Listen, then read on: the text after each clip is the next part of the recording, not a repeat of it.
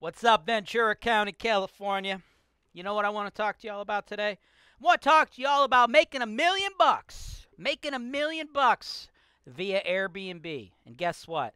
You don't have to have $1 million bucks to start. No, I'm going to show you how to get started with less than 100 grand. This is your show. This is the show where I work for you directly, taking your needs. I'm going through the MLS and I'm trying to find the best possible deal for you guys. Put down 25%. That's the perfect way to buy this. That's why real estate investing is the greatest industry in the world.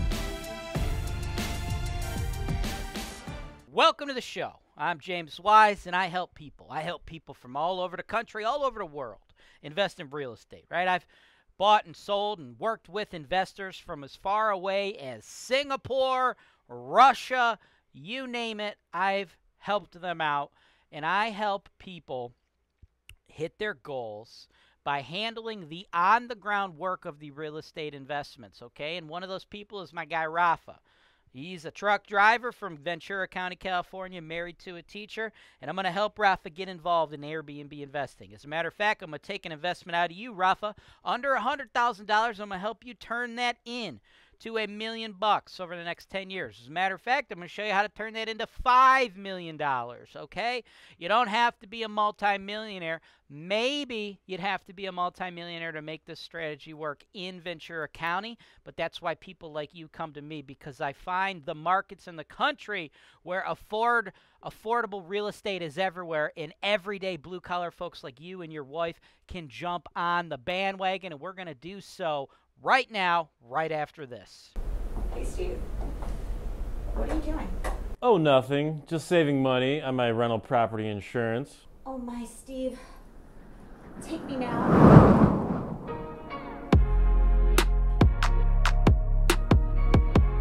HoltonWise, real estate investing made easy. Wow, I'm so glad I clicked that link below. Welcome back. Now, we're going to make $1 million bucks. We're going to make $1 million bucks off of this property, folks. We ain't going to make $1 million bucks off of this property tomorrow. We ain't going to make $1 million bucks off of it in 6 months, okay? But this property could put us well on our way to making $1 million over a 10-year period, okay? Now, first things first, let's talk about the address. 341 Portland Drive, Vermilion, 44089. Been on the market a little over 2 months, 2.5 months. Price, $314,999, right? It's only $114.55, okay? Built in 1970. It's a big house. 6 beds, 4 baths. Let's see what the listing agent and the seller had to say. Welcome home to this stunning custom-built colonial side entry. I'm sorry. You haven't seen the pictures yet. I will show them to you, but I just think it's hilarious that they say things like stunning. It's a nice area. We're going to do some nice stuff to it. It's more or less a nice house, but it's definitely not stunning, right? It's built in the 70s, and, like, a lot of it still looks like it's in the 70s. But, hey, their job as a listing agent is to push the property, make you think it's the best thing since sliced bread, right? They work for the seller. Well, guess what, folks? I don't work for the seller. I work for you, and I'm going to cut it to you straight, right? So I don't pull any punches when I analyze these properties, right? That's what you're paying me for, right? So anyway, welcome home to this stunning custom-built colonial with a side entry, 2.5-car garage situated on a 160-foot double-wide lot right in the heart of Vermilion. The property is steps from a private neighborhood beach on Lake Erie. Ding, ding, ding, ding, ding. That's good for vacation rentals, folks. And the home offers lake views. Money! Can you say money? Yeah, that's what we're buying. We ain't buying anything stunning. We're buying a location, not necessarily the inside of a house, right? Lake views from most of the rooms. Recent updates include roof 2018, furnace 2018, AC 2017. Now, a roof's going to last you 30 years. Furnace should last you 30 years. AC should last you 30 years. So these are things you don't got to worry about, right? We have made our million bones well before that. We probably won't even own this property at that point in time, you know? The big ticket items have been completed. The gourmet eating kitchen features solid wood oak cabinetry, a new gas stove, and Corian countertops. The spacious family room has a wood-burning fireplace, new flooring, and sliding glass door leading to a patio, completing the first floor as a formal living room and dining room and guest bathroom. Upstairs is the owner's suite and 5 bedrooms. 5 bedrooms, folks. You know what that means? We're going to have a bunch of guests. We're going to max out the amount of guests we can achieve on these short-term rental property platforms. And what that means is more money. All right? More money. Completing the first floor. I already read that. Where the hell am I? Here I am. Think of all the possibilities you can have with the space, such as an office, craft room, playroom, music room. 2 additional full bathrooms are on this level. Basement is partially finished, but plenty of room for all your entertaining needs. A picturesque and park-like backyard includes several fruit trees, grapevines, vegetable garden, a gazebo overlooking wonderful green space with amazing views of the lake. This home is close to the downtown area of Vermilion, Cedar Point, wonderful parks and beaches. Don't miss out on this gem. This person also forgot to write Kelly's Island and Put-in-Bay, because that's what we're really here for, right? Cedar Point, Kelly's Island, Put-in-Bay, Lake Erie. That's why we like Vermilion. That's why we like Vermilion for short-term rentals, okay? This property, again, I made fun of the listing agent a little bit. It's not a bad house, but, like, you know, it's from the 70s, right? So it's not like people are buying it for, like, the luxury awesomeness of the home, right? There's nothing special there. This is why you're buying this sumbitch, right? Look at this. Private friggin' beach on Lake Erie. You just go, like, that way, and you're at the friggin' islands. You go that way. You're at friggin' Cedar Point. You go this way. You're downtown Cleveland, right? Kelly's Island, Put-in-Bay, Cedar Point, the Rock Hall, the Guardians, the Racino, the Casino. What other teams? The Cavs, the Browns. I think there's a WNBA team, and I think there might even be like a soccer team. I don't know, right? There's a lot of friggin' stuff, though, right? But mainly, your big draw here is people wanting to vacation by the lake, right? So you got this little backyard area, and then pow, you got the little neighborhood private beach, okay? As far as inside the house, we're going to pack people in there, right? Now, I got a budget in here. I budgeted $30,000 for renovations and $40,000 for furnishings, right? $40,000 sounds like a lot of money for furnishing, but when you do this thing from top to bottom, it's actually not. As a matter of fact, what I'm going to do for you right here is I'm going to pop this bad boy up on the screen. I have a recent furnishing bid from another large home like this that we did, right? So when you hear that number, you're like, oh, I got $40,000. That's so much. But, guys, you got to just think of all the actual things you need. So as you can see on the screen, I have included everything for you along with the exact itemized price. And that is the price for HoltonWise, not to just get it, right? That's for everything, right? So, like, we're talking about a blender.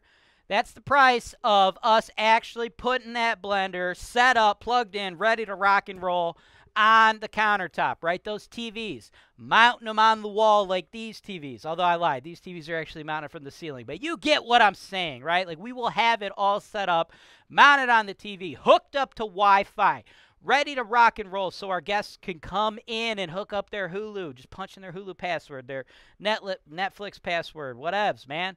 I've been watching IMDb lately. Ooh, man, I like that, man. I like that quite a bit. I watched Midway on there the other day. Damn, that was a good movie. Nothing to do with what we're talking about, but just one of the new stream platforms that I just recently heard about, and I like it quite a bit. But anyway. So that's the exact itemized pricing, right? That's about what we'll be paying for a house like this, right? It shows you literally everything. We leave no stone unturned, right down to the friggin' salt and pepper shakers, folks. We got this stuff covered, right? So in there, all those furnishings should run you around 40 G's, okay? And as you see, we got some premium options in there. It's up to you if you want to do that kind of stuff. Now, 30 G's separate from that, we got to update this house. Now, I don't want to go crazy balls to the wall here, right? You guys have heard me on the show present to you guys some, like, brand new construction homes that the interior of the home is a much bigger draw than this home, right? This particular home, it's built in the 70s and it's very, very big, and the location is killing it, right? So I don't think we need to try to reinvent the wheel and spend $150,000 inside this house, right? But we do need to update it a little bit, right? Like this kitchen, you know, we could work with this, but we just got to, like, paint it, bring it out of the 70s, right? So I got a modest $30K budget in there, but that's not going to be, like, gutting anything, right?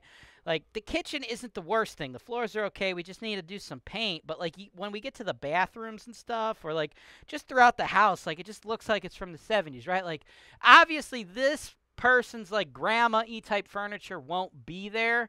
And, like, we'll get rid of this light fixture and put a more modern one.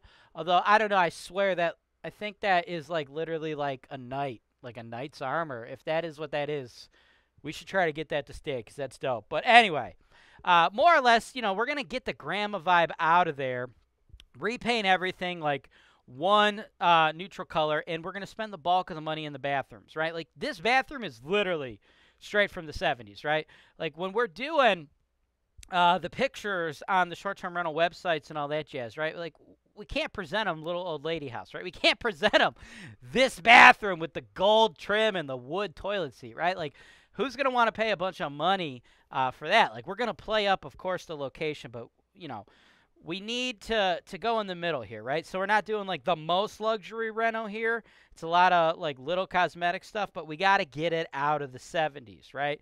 So have I done nicer homes and gotten a higher nightly rent rather, than this one? Yes, but as far as location goes, this is it right here, folks. This is where it's at, right? So I've done homes with what I would consider to be a less cool location that have gotten a higher nightly rent.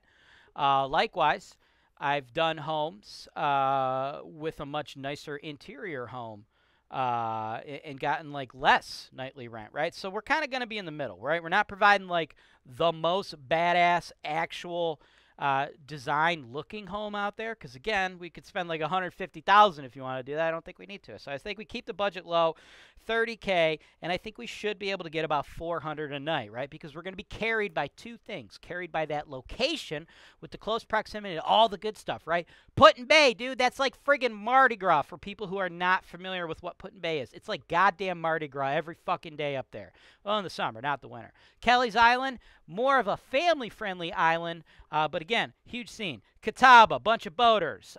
We got Cedar Point, okay? Cedar Point, one of the biggest amusement parks in the country. And then, of course, you have all the stuff downtown, right? So this is like a very in high-demand spot, right? If you're going to be vacationing in Northeast Ohio, this is like a perfect locale, right? So I believe we should average $400 after it all shakes out. But you're not getting $12,400 a month, folks, because that would be 100% occupancy. That's insane. It's not going to work that way, right?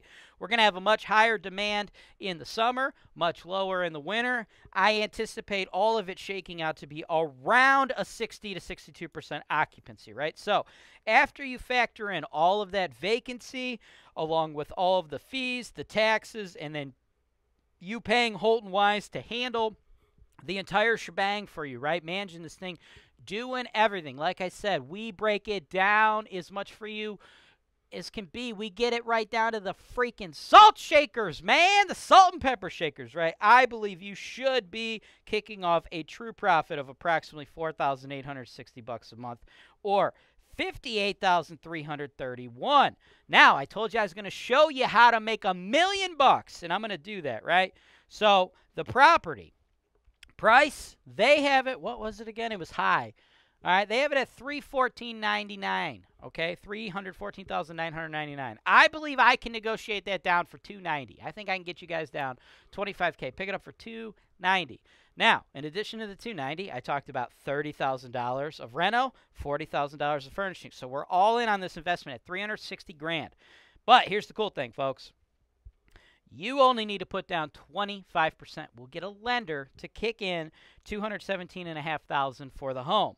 So you're going to kick in $72,500 for your down payment, and then you're going to kick in $40,000 for the furnishings, $30,000 for the reno. That's $70K for that. If you want to pay for that with a credit card, you absolutely can to keep your actual pure out-of-pocket costs at $72,000. But I don't know about you. I don't think paying 25% APR on $70,000 is a good financial investment, right? So eventually you're going to want to pay that off cash. Maybe you do 12 months, same as cash, 0% financing, and then use the cash flow after paying off your actual mortgage to pay off your credit card. That would be quite nice. That would project out a much higher cash-on-cash return than what I'm doing. But I'm just going to keep it simple here, and let's just say you paid it all cash. So you're $142,500 up front, right? after you pay off your loan, that's going to kick off about $47,000, right? That's a 33.2% projected cash on cash return, right? So where do we go from here, okay? 47 grand. You invest 140 grand, you should be kicking off an average of 47 grand, okay? We're going to call that 50 grand. Why? Because we're friends. What is $3,000 among friends, right? So you kick off 50 grand a year from an investment like this. All you need to do is put together 2 investments like this. Why can't you put together 2 of these, folks? I already broke it down where you only need truly 70 grand out of your pocket, and you're going to be making 47 of that back, essentially, right? So you put together 2 of these.